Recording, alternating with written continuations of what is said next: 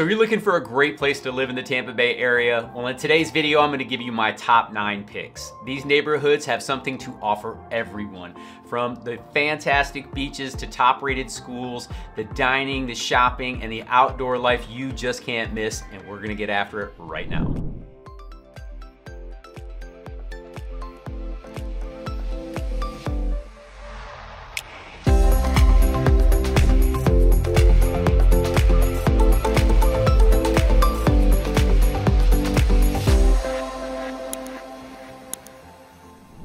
All right, so as we kick off this list today, I just want to set some ground rules and let you know that this is not a, in particular order list, meaning that the first one is not the first best and the 9th isn't the least best, right?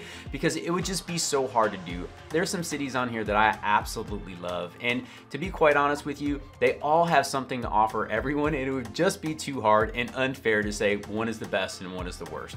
And that's only my opinion. Your ideal lifestyle is the only thing that truly matters. So when we talked about this list today, I really just wanted to share it with you so you could get some insights and start digging down the rabbit hole, so to speak. Also, I wanted to let you know that my home city and my home beach are not on this list, and it killed me not to do it, but I wanted to keep it impartial. Now, I will share those with you at the end, so keep in mind that if you stay to the end, I'm gonna share where I live and what I believe is the best beach, because it's the one we moved here for, but this list is for you. So I wanted to share that. And if we've never met before, my name is Juan Alcala. I'm a licensed real estate agent and a team leader here, and I help people just like you buy, sell, relocate, and invest here in the Tampa Bay area. We also make videos that are all things Tampa Bay, what it's like to live here, what it's like to work here, what it's like to play here, the food, the dining, the outdoors, the beaches, and the sunshine. And however you gotta get a hold of us, whether that's through phone call, text message, DM on Instagram, heck, there's even a link to my calendar down below. So if you wanted to reach out and make a connection, feel free to do that. And oh,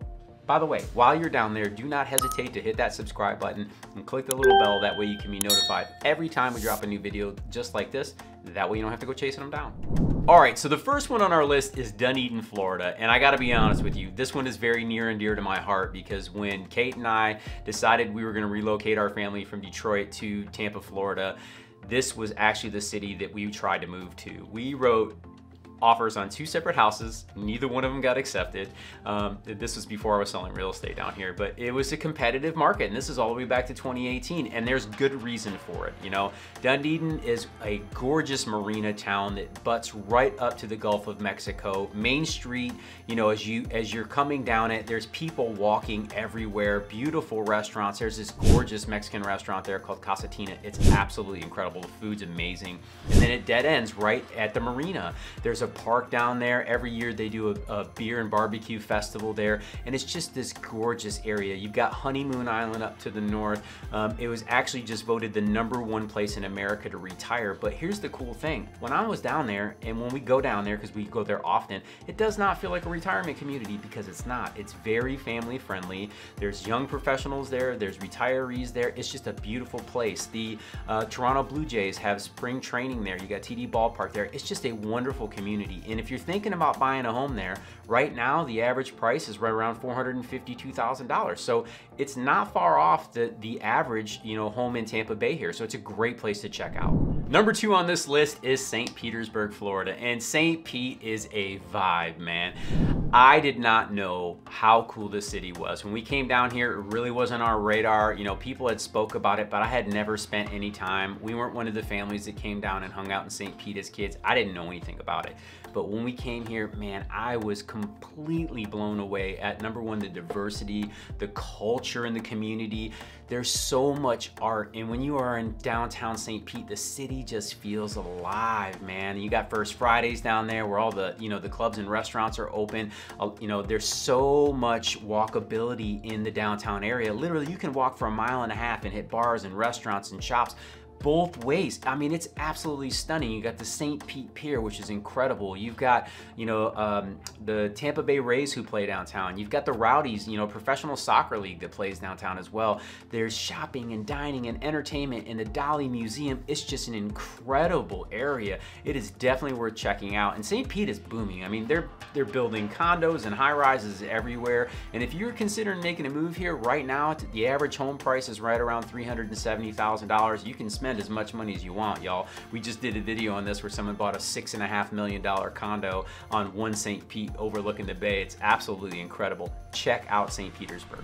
All right, the next one on our list is St. Pete Beach, and I want to make the distinguishment right away. St. Petersburg, Florida and St. Pete Beach, Florida are two different areas. Now, they are parallel to each other, but one is on the bay, that's St. Petersburg, and then St. Pete Beach is on the Gulf of Mexico. Those are the distinguishments. Now, St. Pete Beach is regularly voted the #1 beach in America, or it makes the list. Now, I think there's some politics involved, you know.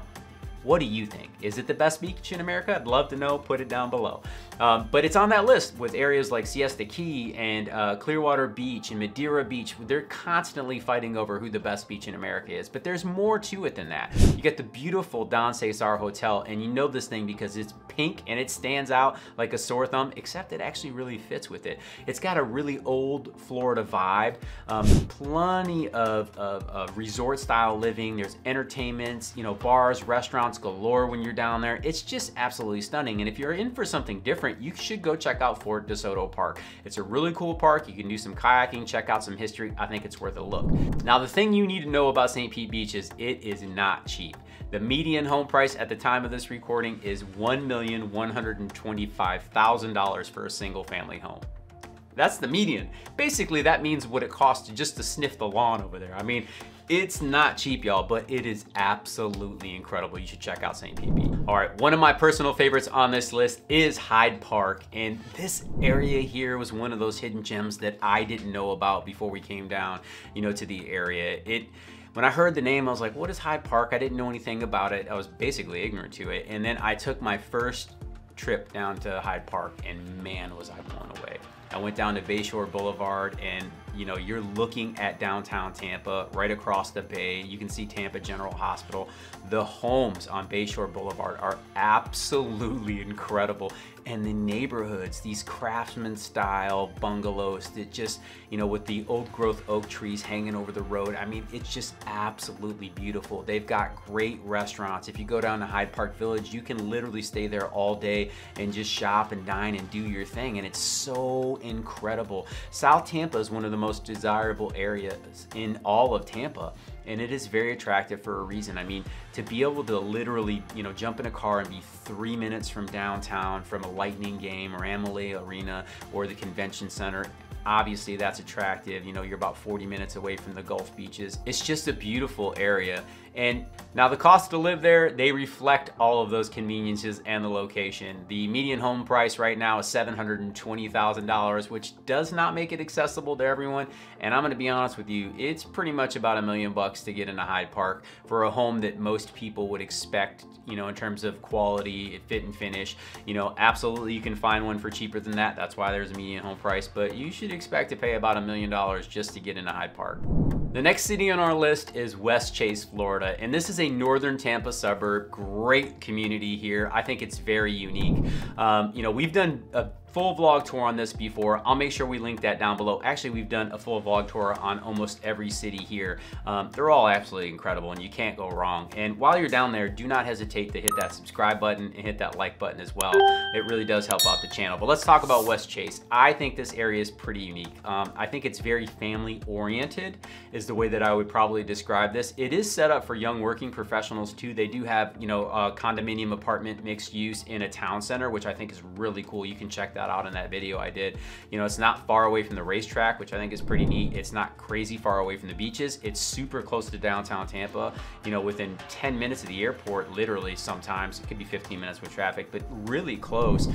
It's got top rated schools. It's close to areas like, or employers like Raytheon, which makes it very attractive. I actually really like this city, and it's been voted one of the best suburbs in Tampa. Right now, to buy a home here, it's gonna cost you right around $489,000. Is it worth it? I think it is. I think West Chase is one of those places where it's actually a really good value because you're so close to downtown, but you're also really close to the beach life. I think you should definitely check it out if those things interest you. And what would a list be in Tampa Bay without Clearwater Beach on it? It wouldn't be much of a list, let's be honest. But I do want to make a distinguishment here as well. Just like St. Petersburg and St. Pete Beach are different, Clearwater Beach and Clearwater are different as well.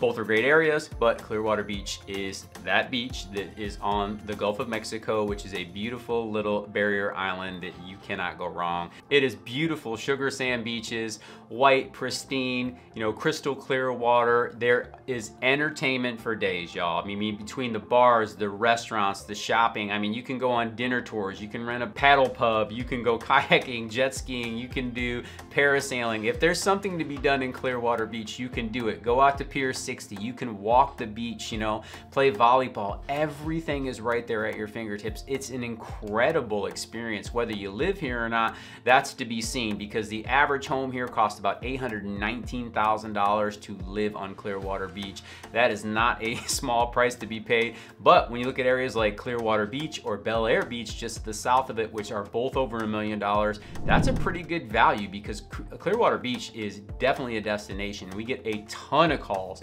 about buying Airbnbs here in the area, you know, and if you're considering relocating, investing in the area here, this is definitely, you know, something to keep your mind on.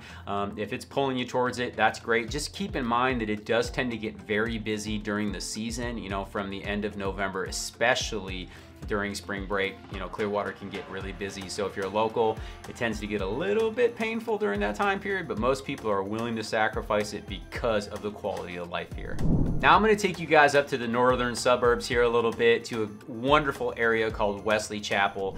Wesley Chapel is one of those areas where we get a tremendous amount of phone calls about. As a matter of fact, I probably get 5 to 10 phone calls a week about Wesley Chapel, and it's for good reason.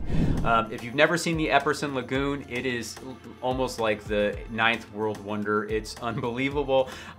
It is a 7.5 acre man-made lagoon with white sandy beaches. You can kayak, paddleboard, there's cabanas there, there's slides, there's a floating obstacle course in your backyard. Their motto is, we're bringing the beach to your backyard, and they are not wrong. It's absolutely incredible. And Wesley Chapel is about 35 to 50 minutes north of Tampa, depending on where you live in Wesley Chapel. And there's a tremendous amount of amenities in this area. There's an ice rink out there. There's all kinds of park. There's the Pasco Recreation Center is there. You've got the Tampa Premium Outlets, the Grove. There is just so much to do, and a lot of newer construction in the area, which is bringing a lot of people here. You know, at the time of this recording, you know, the median sales price for a home in Wesley Chapel is right around $425,000, and you can build a 4-bedroom, you know, ranch, 1,800 to 2,000 square feet for right around $450,000 right now. So it is extremely affordable. The amenities are outrageous, and that is what's drawing a lot of people to the area. All right, sticking with that suburban theme, we're gonna move out a little bit east of the bay. We're gonna go over to Fishhawk, and Fishhawk was one of the, you know, very first suburban sprawls here, you know, master plan community where people were really trying to move to early, you know, almost 25 years ago. 25 to 20 years ago, Fishhawk Ranch was really developed. They've done a lot of things since then as well, but that's when they kind of planted this master plan community out here, and it's got top rated schools. You know, the real estate values have been holding extremely well out there for a long time. Plenty of amenities around it as well. It's one of those really desirable, you know, suburban areas, neighborhoods. People talk about Fishhawk Ranch, you know, that live in the Tampa Bay area quite often. So if that's on your radar, if that's more of your speed, maybe you're not in the beaches, but you're looking for more a suburban lifestyle, you're gonna wanna check out Fishhawk Ranch. The median sales price out there is right around $600,000, but you know, it's nothing to see $1 million home out there, so just keep that in mind. But you know, if you're comparing apples to apples or trying to compare apples to oranges, you know, Wesley Chapel is going to be more affordable for sure. I actually think that there's more amenities in Wesley Chapel, but Fishhawk Ranch is a more well-established neighborhood. So if that is more important to you, I would check that out as well. And the last one on our list is Lakewood Ranch. Now, let me just say this. Lakewood Ranch does not deserve to be in 9th position. Like I said earlier, that is not how this list is laid out. And I'm telling you right now, Lakewood Ranch is incredible. Now, Lakewood Ranch is actually to the southeast of Tampa Bay. It's more of a part of Sarasota, but it's as close, you know, to Tampa as Wesley Chapel is. And I get as many phone calls about Lakewood Ranch as I do as Wesley Chapel. And it is definitely worth taking a look if you're considering moving to the Tampa Bay area. It has been recognized as the #1 master plan community in the United States for more than 1 year. And it is an incredible community that offers so much. I mean, a lot of newer developments with, you know, here's how I could put this. The neighborhood was designed all ahead of time, meaning how are we going to connect this together where even though these are separate neighborhoods, that the overall city will feel like it's connected and joined together. I mean, the walking trails, the biking trails, the outdoor amenities, all of these things tie back together communally. The downtown area, Waterside, where you've got farmers markets and outdoor events that are taking place all the time. It was really designed to be lived outdoors, even though you're going home every night. You know, the pools, the dog parks, there's just so much to do. And I've made videos about Lakewood Ranch, and I would strongly encourage you to go check it out because this community is absolutely incredible. Now, it is definitely on the pricier side. You know, again, we're gonna be looking in that $600,000 range, you know, to buy a 3-bedroom, 2-bath home in Lakewood Ranch. And a majority of the homes that are being built are 4 bedrooms plus, you know, so those things now we're talking about $700,000 to $800,000. So just keep that on your radar when you're looking at this area. But, you know, if you're looking for, you know, incredible amenities, access to University Mall, you know, Sarasota beaches, you know, Tampa Bay, you know, this is a place that you definitely want to check out because it is absolutely stunning. You know, we were just down there with clients last week checking it out, and we went over to Popstroke, which just opened. And if you've ever been to Top Golf before, that driving range where, you know, they've got, you know, a restaurant on site and you get your, it's just an awesome place to go. Well, Tiger Woods looked at that, I think, and said, hey, I want to do my own thing. And they made like the adult version of putt-putt. Yeah, I know it sounds crazy, right? But it is awesome. You should go check it out. It's another really cool amenity. You know, when you live in Lakewood Ranch, you have access to, so I think it's worth checking out, y'all. All right, as promised, I wanted to tell you where I live, right? Because you're like, Juan, you know, you sell real estate and you're not even sharing where you live. Well, I want to share that with you. My home beach is the furthest western point in Pinellas County.